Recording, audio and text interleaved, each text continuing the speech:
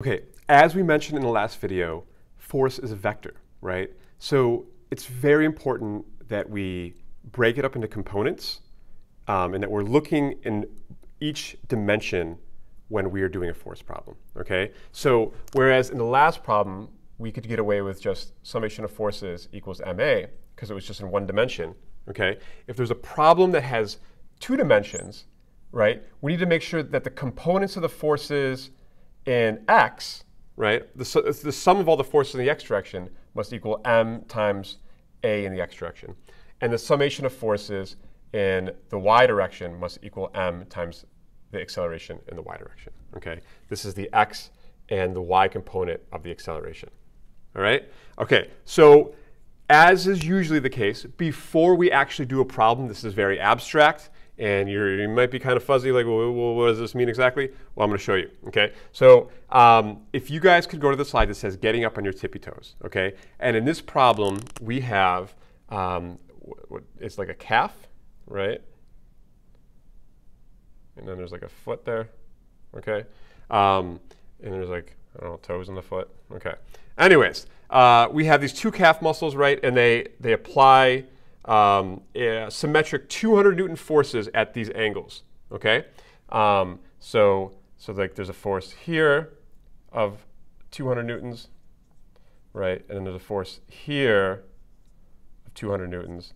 And they're symmetrical, which means it's the same angle, and it looks like it's 20 degrees for both. 20 degrees for both. Okay? All right. So now, here's the thing. As you can see, these two angles, these two vectors, these force vectors, part of this force vector is being applied in the y direction, and part of this force vector is being applied in the x direction.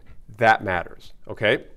And so we remember that well, maybe you don't remember, but I'll remind you now so that you know forever and ever and ever.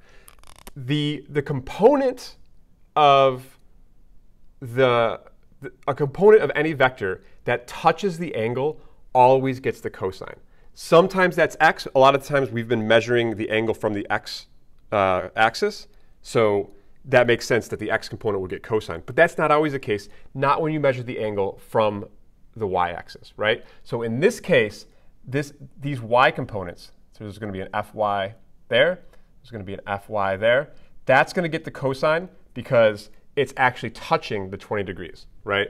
Whereas this fx component here and this fx component here, that's not touching the 20, right? That's touching 90 minus 20 right here, which is 70 degrees. Okay, so be aware of that. So in this case, our fx components are actually going to be 200 sine of 20.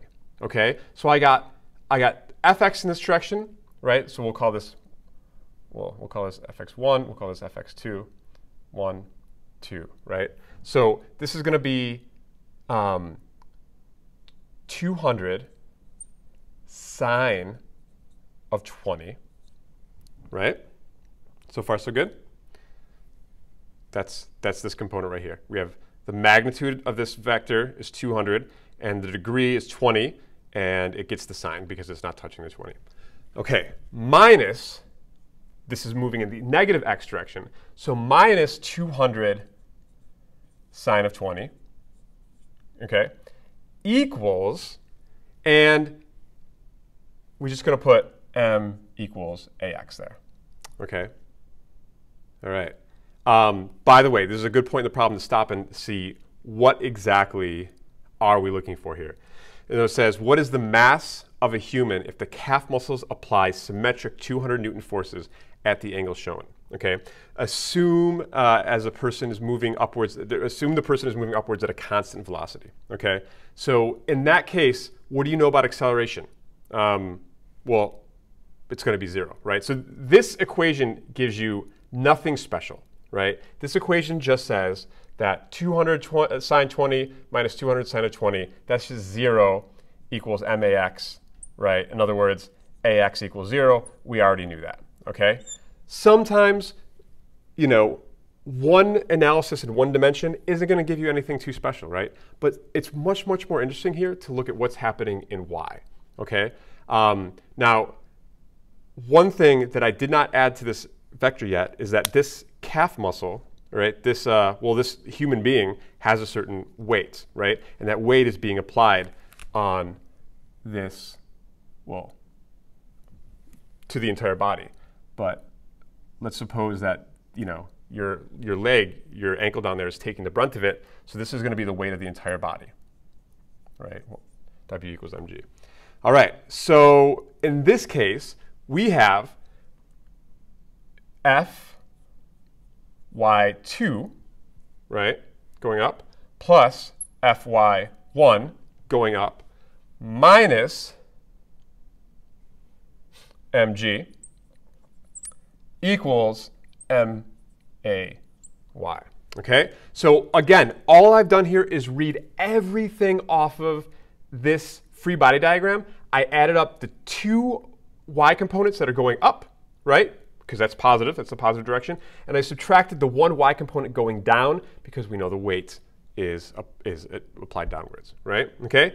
And again, in this problem, we know something about AY, right? He's moving upwards at a constant velocity, which means AY is 0, right? Anytime you're moving at a constant velocity, your velocity is not changing, which means acceleration is 0, right? So that goes away. So that basically means these guys are equal, right? So I'm just going to put a 2 here because we're just adding two equal things. So 2 times, and then the y component is just going to be 200 cosine of 20, right? Minus mg equals 0. Okay? So this is going to be 400 cosine of 20 equals, I'm going to add the mg to the other side, right? G is, of course, 9.8, right? And now I just want to solve for m, right? What is the mass of this person such that if the calf is applying those two forces upwards, right, he is going to lift up at a constant velocity, okay? Well, I just put in my 400 and my cosine 20 into a calculator, divide by my 9.8, which is the gravity here, and my mass is going to have to be 38.3 kilograms.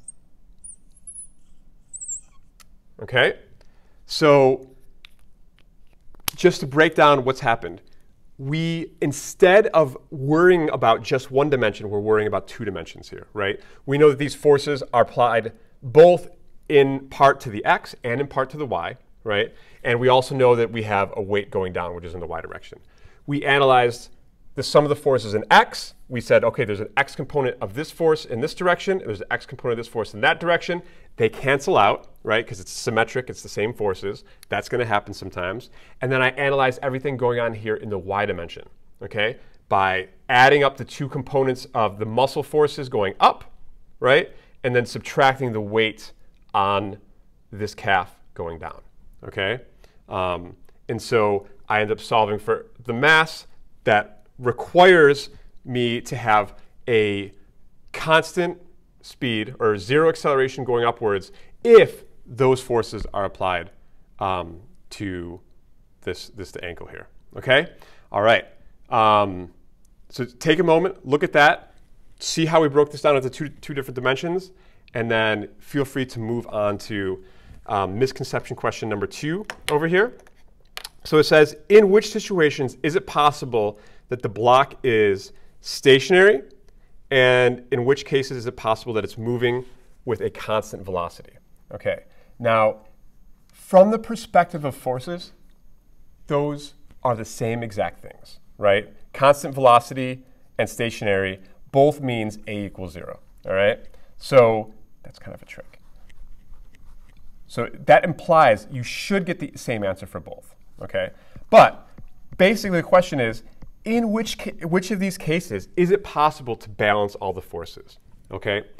So given what we know about these two equations, right, the forces will only balance if the forces in x can cancel, right, and the forces in y can cancel, okay? So take a moment, maybe pause the video if you need to, and see in which of these cases is it possible for forces in x and y to cancel.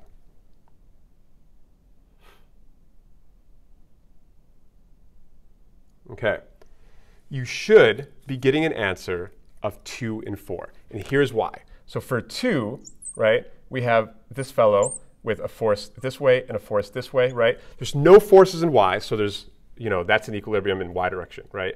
But in the x directions, right, this force and this force is possible, it's conceivable that they cancel out because there's, one force going this way and one force going this way. That it is possible for this to be stationary or have a constant velocity because it's an equilibrium, right? In the case of 4, right, we have a box that has something like this, something like this, and something like this, right? Now, this guy is partly pointing in the y direction and partly pointing in the x direction. So we can say that this has a y component here. So if this is f, this would be like fy, and this would be like an fx component, right? Because this guy's pointing in both directions. It's possible that that cancels with that, and it's possible that that cancels with that, so that this guy can also be in equilibrium. Now, let's look at number 1, for example, right?